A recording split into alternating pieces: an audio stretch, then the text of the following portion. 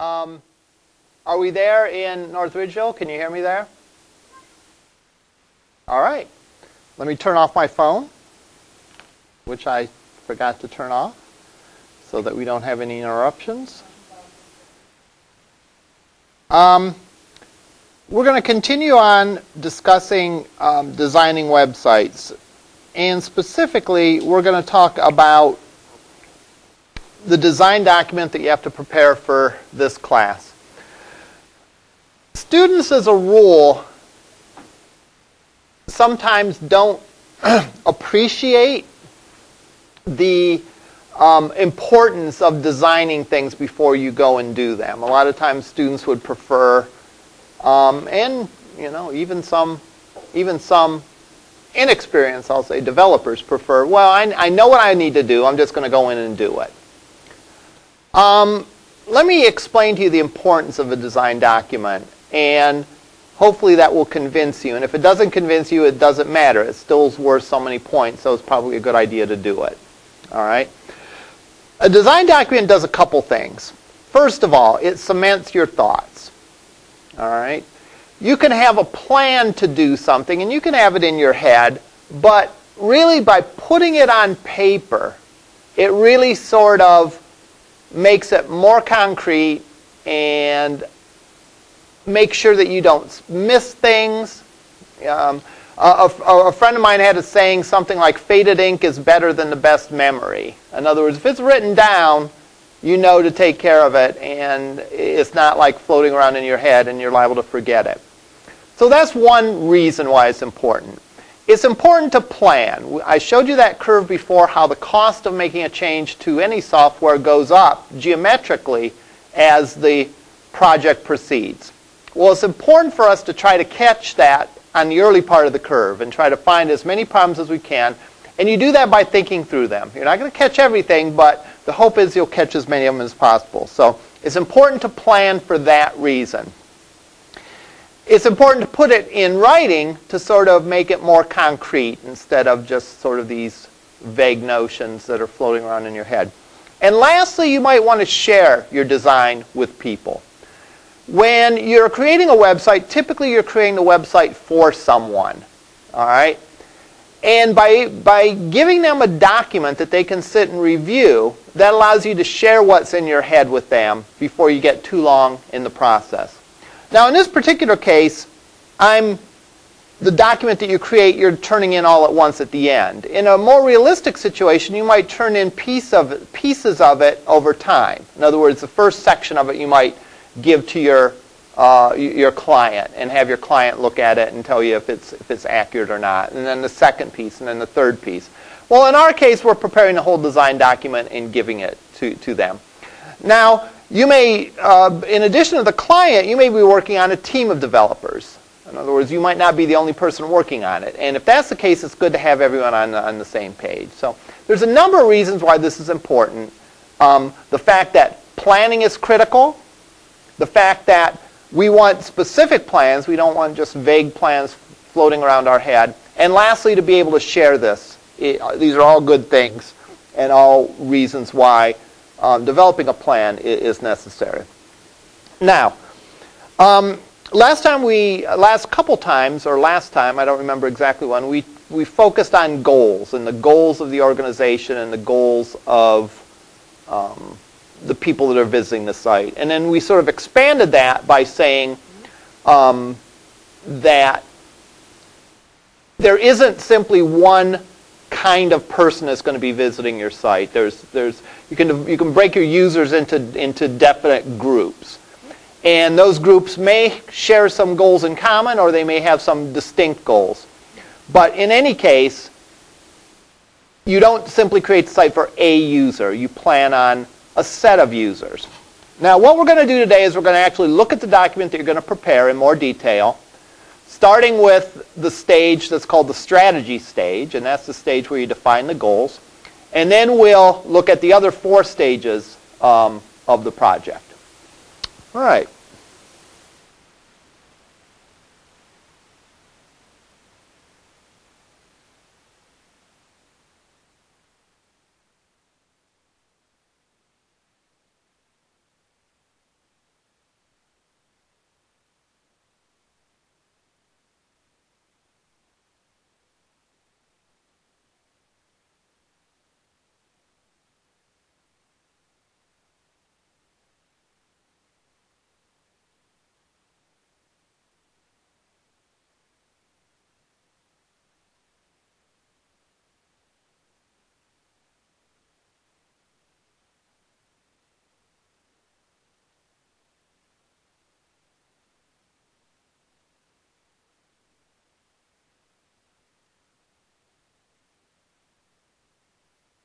So let's open up this document. And let's open up my sample document.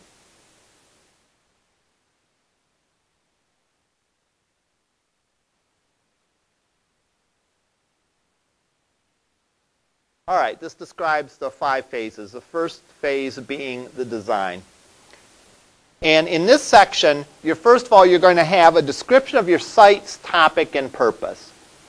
So you're going to say, I'm going to do a website about, someone mentioned the city last time. I'm going to do a website about London or Paris or New York or Amherst Township.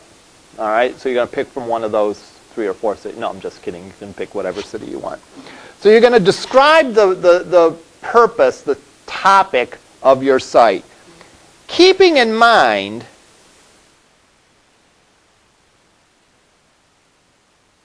that you want to go beyond things such as I'm going to make a site about such and such. You're going to talk about the reason that you're making the site. So if I was making a site about New York, there's a number of different approaches I could take. I could take the approach of New York for people that live in New York. So a guide to restaurants in New York, up-and-coming restaurants in New York, or new restaurants, or something like that. I could write it for someone who's visiting from out of town, so a tourist guide to New York. Or I could write it for someone coming overseas, you know, a overseas visitor to New York. All of those are slightly different flavors of the same topic. All right. Now you could write a page that would deal with all those issues. The point is in addition to defining your topic, you're going to define your target audience as well, and audience or audiences as well in this phase. So it's not enough to say that you're going to describe New York. You want to go in a little bit in more detail. We'll look at my example of this in a minute. You're going to have a list, a prioritized list of 3 of your goals for this project. And by your goals, I mean assuming that you're the organization creating the site. So you're Amherst Township's Chamber of Commerce, and you're creating the site. What are your goals in creating the site? And you'll create a prioritized list of 3, and you'll create a prioritized list of 3 user goals that this project will address. And that's at least 3. All right, you could come up with more. You will also create 3 user personas. Now, we'll see an example of a persona in a minute. What a persona is a representative person of typical groups that are going to be visiting your site. So, if I was doing a website for Lorraine County Community College, one of my personas might be Mary Smith, who is a high school senior who's thinking of coming to LC next year.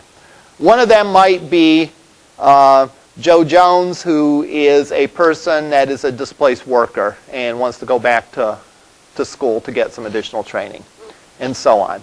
That's what I mean by persona. Finally, it should look professional. It should be done in Word, and it should read like a report that you'd give your boss. All right. Now, let's look at an example that I prepared. And I said I'm going to pretend that I'm going to do a site about jazz music. That's one of my favorite forms of music, but it's one that's not particularly popular these days, and a lot of people are very unfamiliar with it. So, boy, you're hitting that keyboard hard. Sorry. That's all right. Yeah, it's distracting. My goal here and my purpose is not just to make a site about jazz, but to make a site about jazz geared towards people who are not familiar with it. All right? Now, I could have taken this any number of different ways. I could have said that I wanted to make a site about jazz music for musicians. All right? That would be a totally different site than a site geared towards listeners. All right? In musicians, I might talk about instruments and saxophone reeds and all kinds of technical details. For people that are listeners, I'm going to talk about more of it in a qualitative sense, you know, in the kind of music it is, and if they like this musician, they might like this musician, and so on. I would also talk different if I was talking to expert listeners, people who have been listening to a while, versus novice listeners. You know, if I were to mention, if I were doing a site for experts, I might talk about some more obscure recordings or some more obscure jazz musicians with the thought that these people are already experts. They know the basic stuff. So I don't need to talk about that. I can really focus and drill down and talk about maybe stuff that they're not aware of. All right? However, my goal is to talk to people who are not familiar with jazz to any great degree. So I've narrowed down the topic. Instead of simply saying I'm doing a site about jazz, I'm saying I'm doing a site geared towards the novice listener. All right? Now, organizational goals. To broaden the popularity of jazz by educating people not familiar, to expand listeners' horizons by introducing them to musicians, to give an overview of the whole history of jazz. Now, none of these would necessarily be a goal until I defined it. You know, I may focus only on current musicians, all right, but I decided, no, for these people, the better thing to do is to talk about the whole history of the music. User goals. These are some of the things that I would expect the user to come to the site for. And that is find other musicians similar to musicians they already like, to find biographical background information about musicians, and to get information that will assist them in building a jazz record library. Here are my personas then. And I actually go and get pictures of people, and I give them names, and I make up a little story about them. Now, you might think, gee, that's kind of corny, that's kind of hokey. Why would I do that? The reason is we want to put a face on the people that are out there that are going to be visiting our site. We don't want to think of them just in very broad terms as the user. We want to think of them in terms of unique, distinct people who may have some overlapping goals, but each may have their own sort of goals and comes with their own sort of background. So we go and we create these little stories, all right, about them. Yes? So if you, let's say,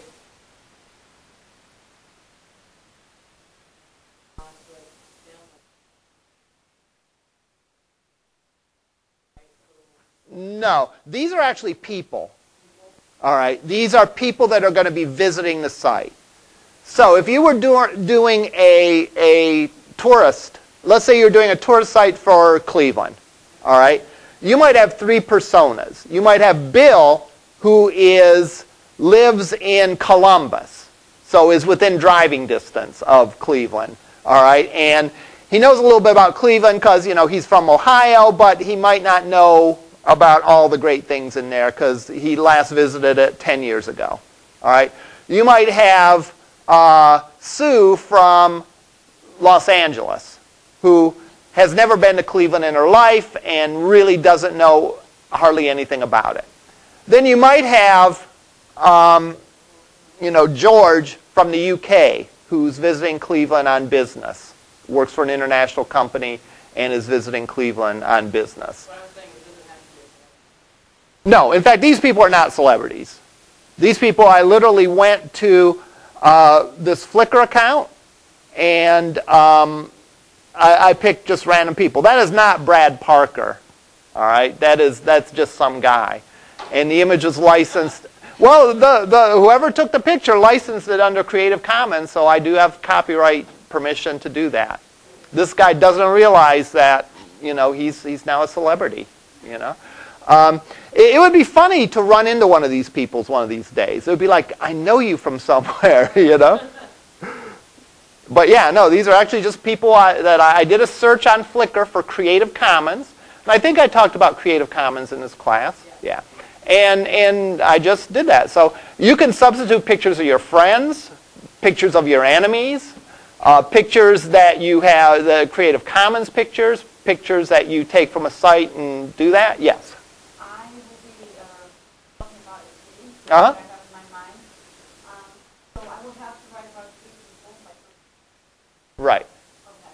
Yes. So live, Yeah, well, again, that was my example. You might have 3 different kinds of, you could pick, just to show you the different directions you could go with that, you could pick a single person that's visiting it, you could pick a family that's visiting it, and you could pick a professional that's there on business or something like that. So it doesn't have to be the categories I had. The idea of this is to get you thinking about who your target audience is, and to start thinking about the fact that different people visiting your site are going to have different reasons for visiting.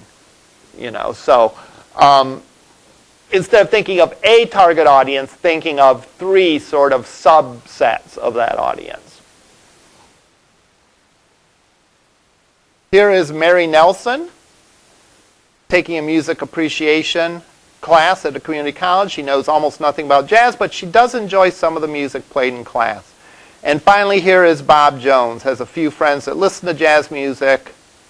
So I made up little stories about them. It doesn't have to be great novels. You don't have to go and talk about their history and how they grew up in Chicago and their dad was a struggling musician and all that. You don't have to do anything like that. You can if you want to, I suppose. Although I would say that would probably be better in a creative writing class. All right. But the idea is you focus on their distinct needs and how you might be able to gear your website a little bit differently for that group of people as opposed to just the general user out there.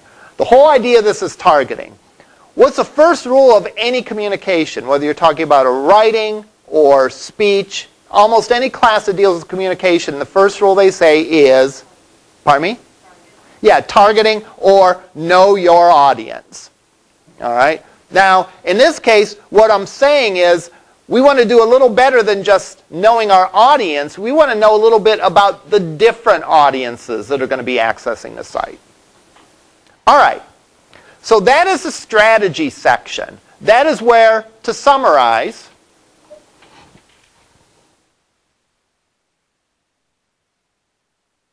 we define the goals of the maker of the site, and I'll call them site goals, and we define user goals. And we define 3 personas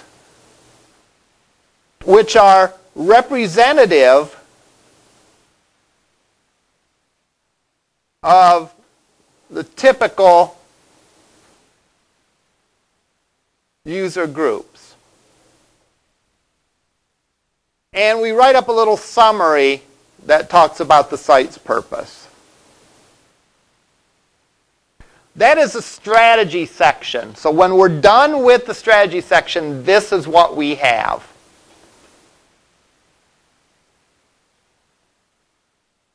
The next phase is the requirements phase.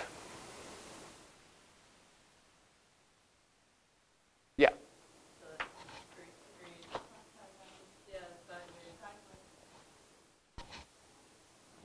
All right. All right. I think I bumped it with my arm as I reached over there. Requirements, another word for requirements is scope.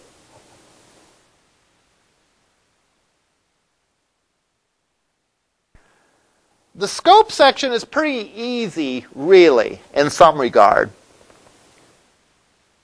You've defined what your goals are. Now what you're going to do is you're going to talk about what you're going to do to try to achieve those goals. Even in business, they talk about the strategy that you have and the tactics that you're going to go to achieve that. Your strategy might be to sell your product to a new group of people. That might be one example of it. The tactics you take might be to give out free samples somewhere. All right? It might be to print coupons in the paper. All right? And so on. So if you think about marketing, you have a strategy, but any strategy you take can be implemented several different ways. So you have your strategy, and then you have the tactics that you're taking. In the goal section, in the strategy section, we define the strategy we have for this site. Now we're going to look at what we're going to do to achieve those goals.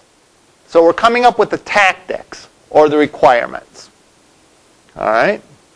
Now, a few things to keep in mind. That neither the tactics nor the goals should be things that simply restate basic web design. In other words, you shouldn't say that a goal of the site is to have a good navigation. Yeah, that's assumed, right? Now, there might be rare exceptions under which you don't have a good navigation, for reasons like, a game or whatever. But for the most part, it's pretty safe to say that the sites that you guys are going to be doing, good navigation is a goal. So you don't need to document it. The goals and the tactics are specific to your site's content. So I'm not going to talk about the colors should be pleasing. I'm not going to talk about the navigation should be good. I'm not going to talk about the font needs to be readable. I'm going to talk about what specific content about my topic I'm going to put on the site to achieve my goals. All right? For example, let's say I was doing a website for a band. All right? One of the goals for the creators of the site might be to gain new listeners. All right? Now, what are some ways that a band could gain some new listeners? What are some things that a band could put on their website that would help them gain new listeners? An audio track. Now, a whole audio track or a sample of an audio track? Maybe a sample, maybe one whole track, right? The band has the goal of getting people to listen to and liking their music.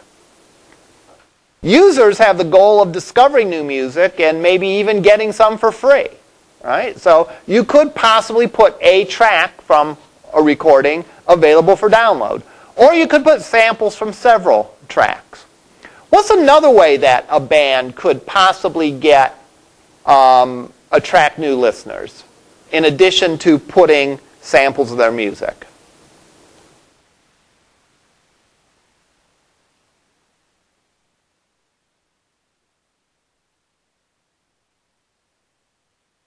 Well, it's similar to, but they could put videos perhaps, videos of their appearances.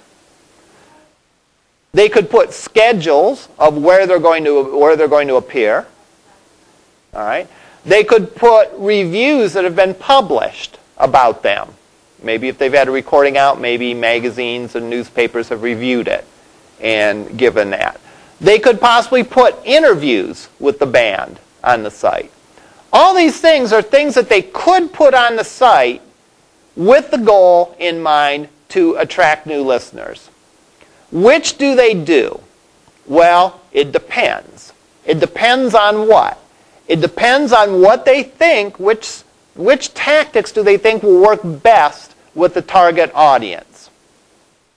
All right? For example, if a band is, geared towards younger kids, let's say, some younger kids really get into bands and want to know what the band members had for breakfast and see pictures of them playing volleyball and all kinds of stuff that maybe an older listener wouldn't really care much about, I'm thinking, people that would like a band like, say, One Direction. They would go crazy about any mention of that band. And a strategy to take with them would be different than someone that was older and listened to classical music. I don't care what particular things they had for breakfast if I were listening to classical music. So you have to look at your personas. You have to look at your users to choose between the different tactics you could take. So you can take any number of different tactics to achieve your goal. All right? But your users and your personas will help you decide what would work best in your particular case. All right? And that's how you select the things that you're going to do on your site. Now you might say, why not do everything? If there's 10 different things I could do to attract new listeners, why not do all 10 of them? What's wrong with that? Overwhelming and cluttered. All right. It would possibly serve to distract the users from the stuff that is going to be very effective in developing the site. So your job is to choose wisely. You have a list of goals, at least 6 of them in our example. You need to pick specific pieces of content that will help you satisfy all those goals.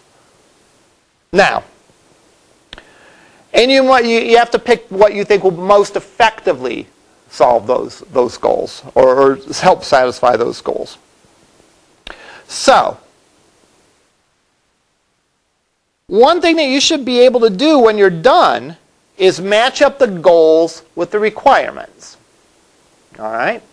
In other words, if I define 6 goals for my site, 3 of mine, 3 of my users, I better have at least some requirements that matches up with each of my goals. So for example, if one of my goals is to say, I'm going to promote my band's concerts appearances on my site. If I don't have anything like a schedule of concerts or something such as that on my site, then I haven't done anything on my site to help me achieve my goal. So for every goal you have, there should be at least one requirement that matches up to it. And you should be able to just draw a line or put the letters next to it. You know?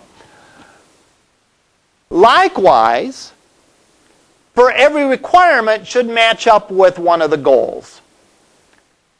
Why is that? Well, if it's something that isn't necessary, then why have it on your site?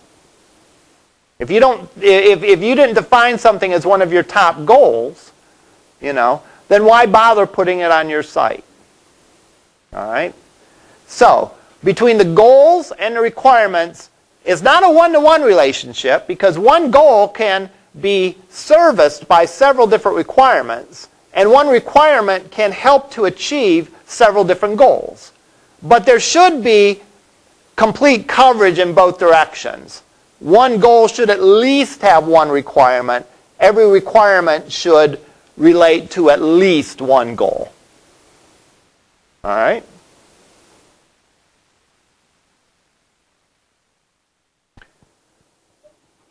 It's good if you word these requirements as precisely as possible. I say see the Garrett book for some good examples. The Garrett book used to be one of the textbooks in this class. It is not any longer, but I have provided an example here.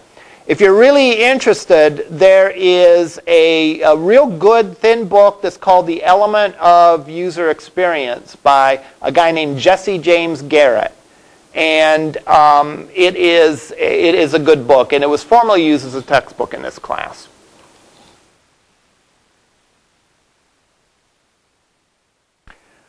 Requirement list should be fairly detailed, fairly comprehensive. How much is enough?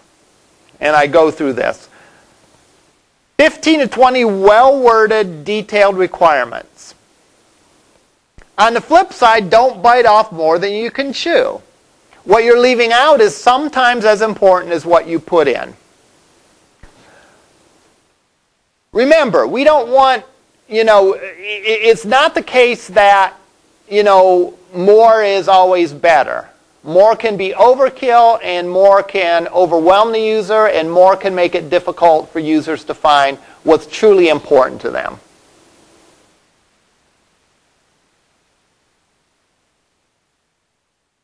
It's okay to change the requirements as you're doing the project. Remember, this is a plan. So when you plan something, once you start to create it, you might get better ideas. And it's okay to go and change it. But you're still better off to start with a plan. It's like, for example, I had a plan to drive to the art museum yesterday. All right? I knew what roads I was going to take and all that. Now, when I got close to there, there was some sort of bicycle race or something going on. So I had to change my plan. I couldn't go the direction that I wanted to. So I had to go and I had to make some modifications to it. Now, that's okay. Things come up. Sometimes you think of better ideas of how to handle something. But the idea is it's better to start with a plan and sort of know how to get there, even though you know that, gee, circumstances may force me to change it at some point, than to just go and say, I'm going to the art museum. It must be somewhere in Cleveland. Let me drive east and hope that I find it. All right?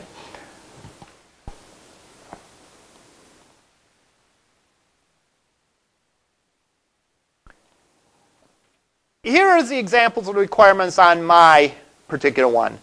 My site will have biography of both contemporary musicians and musicians of the past. Now already we can look and we can see that serves a couple of different goals. All right? There's a user goal to find out biographical information. And one of my goals is to overview the whole history. So this requirement actually addresses two of my goals. And I put those letters next to this, like I put O3 and U2. I was going to do this, but I got a little lazy. You could actually go and put those letters next to it. In other words, this addresses goal O2 and U2. All right? Or whatever. I then go and I kind of put all these goals together, all these requirements together to form a list of requirements. Each biography is going to consist of, and so far down the line. Spelling error, not very professional, -1. We have a page for each of the main instruments to be used. On each page, the biographicals will be arranged chronologically. And so on down the line. So the idea is when I've finished defining all this list, I can pair up. And I can see every goal has at least one requirement, and every requirement goes to one goal. All right?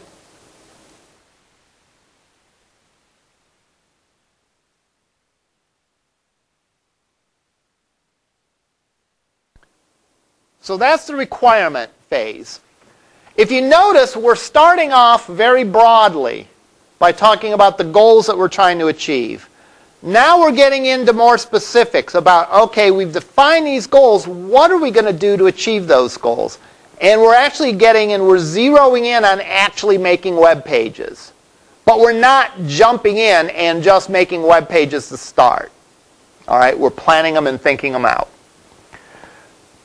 The next thing to do is to come up with a structure for the site. What do I mean by the structure? I mean how you're going to group and organize your materials together. All right? I should have had one of those when my hip was broken. That would have been neat. Of course, maybe I would have broken my other hip then, and that would have been good. The structure says how I'm going to organize my site. Now, any topic you could organize a bunch of different ways. All right? What are some ways I could organize my topic of jazz music? Go ahead.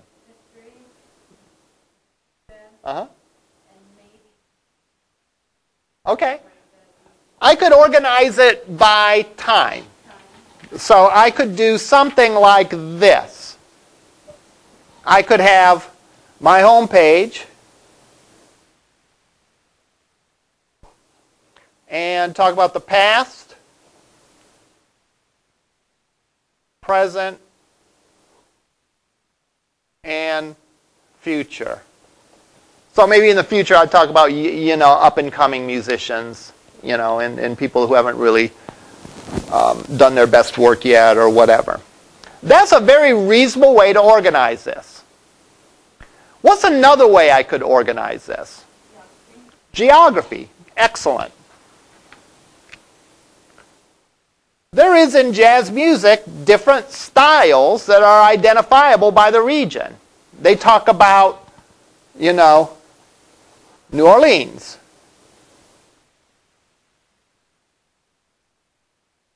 New York, of course, is always a big one.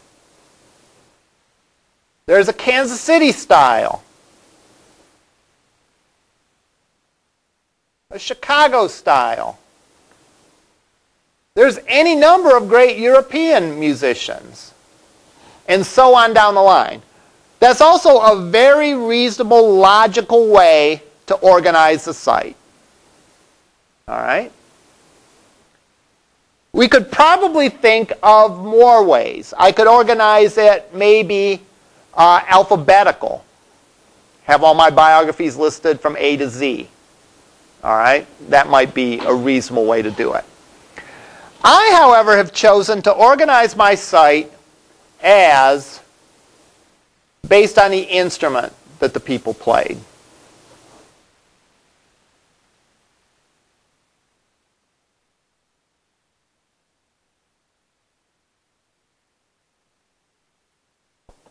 And so on. Why did I do that? Well,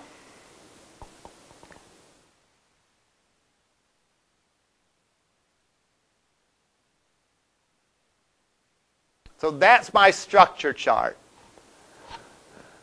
Most of you, your structure charts will look like this. Sometimes structure charts can get more and more involved, right? You could have things underneath things and branches out and all that.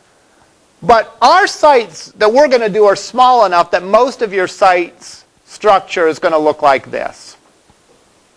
Now, I'm using what's called an organizing principle of musical instrument. The organizing principle is like how you're dividing the stuff and organizing the stuff. So, in this case, we had chronological in the first example that a student gave, geographical the second one. This is based on musical instrument. And here's why I chose that.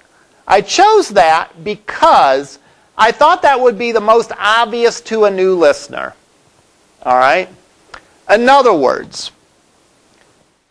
until you've listened to the music for a while, it might not be obvious what the Kansas City style means. Maybe experts or people that have some familiarity with it would know. Likewise, with chronological, there's some musicians today in their 80s that are still playing and making good work. Do you put them under current or do you put them in the past? That's hard to say. And what about people that maybe have been around a little while, but we expect them to have a bright future? Do you put them in the current or do you put them in the future? I don't know. It's hard to say. I'm not saying you couldn't make it work, but in my mind, it was more straightforward to say, gee, I like listening to piano players play. Let me go and let me find some piano players play. Or I listen to, I listen to Sonny Rollins in school. He's a saxophone player. I liked it. Maybe I'll look up some other saxophone players. Maybe I'll find some saxophone players that play like him, or people that he influenced, or people that influenced him. That category fit in other than? What, other?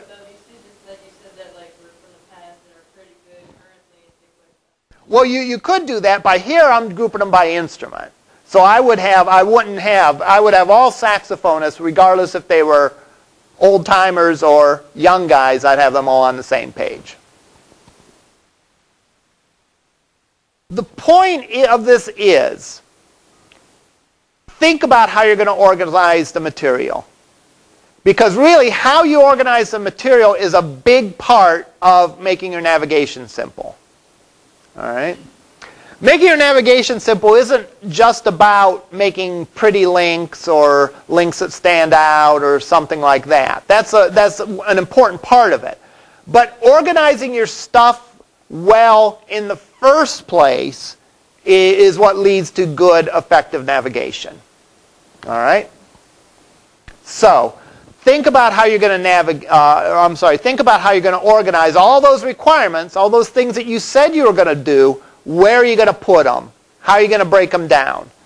Obviously, you're not going to have one page that has everything on your entire site. Likewise, you're not going to have necessarily a separate page for each of your requirements. But what you're going to do is you're going to take that information and decide how you're going to subdivide it and how you're going to group it and categorize it. And in that way, you will come up with your site structure. So when you're done with the site structure, this is what it's going to look like. Along with that, you have a little explanation of the other options that you considered. All right? I've had many people tell me, well, I don't know, I can't think of another way to organize this material. I'll bet if you try, you can. Or if we talk about it, you can. Because almost any topic you could divide several different ways. Let's talk about the city topic. What are some ways that we could group the information on that site, the city topic? Okay, history of the city? Population? Okay. Okay. So that's sort of a topical categorization of it. In other words, you take the city and then you have a list of subtopics underneath it. What's another way that you could group the material on that?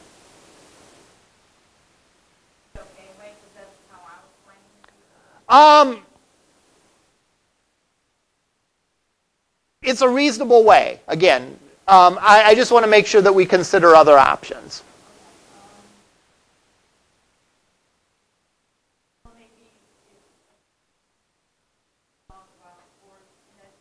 Right. Okay. Right. Right. Right. We could look at what our goals are and maybe pick a subtopic of that. The one thing I'm thinking of is we could make it purely chronological. So we could have New York, you know, up to 1700. New York, 1700 to 1900. We could do it that way. All right, purely chronological. Another way we could do it, if you think of New York or even Cleveland, is you could break it down by neighborhood. The Tremont area, the Ohio City area, the downtown Cleveland, and so on. All right, so you could break it down, or like in New York, they have the what, 7 boroughs, 5 boroughs? I don't know. Yeah, Brooklyn, the Bronx, Manhattan, Queens, and so on. We could break it down that way. Now the thing with that is, my brother lives in New York, and all the time he's talking about such and such being in Queens and all that. I have no clue what that means. I've been to New York once or twice, but I couldn't tell you, like, where is Queens or whatever. So again, if you were doing a site for New Yorkers, talking it by borough would probably be a good idea, because they understand that. Whereas if you're doing it for outsiders, we don't know anything about that. It's all New York to us, right? Exactly. So, and again, yeah, I mean, my brother will even say, I will say my brother's from New York. He'll say I'm from Brooklyn, because they identify very closely with the region that they're in. All right, so the point is you look at your audience and you decide what kind of organization is going to fit best for them. All right?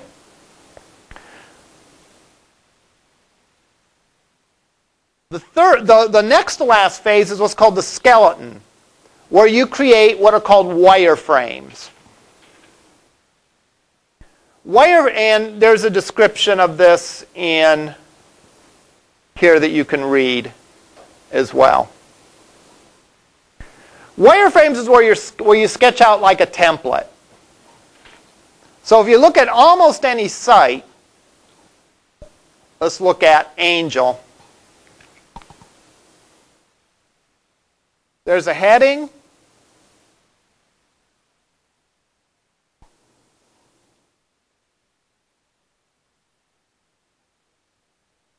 There's a navigation. There's a sub-navigation. And then there's the content. Almost every page that we look at here fits that mold.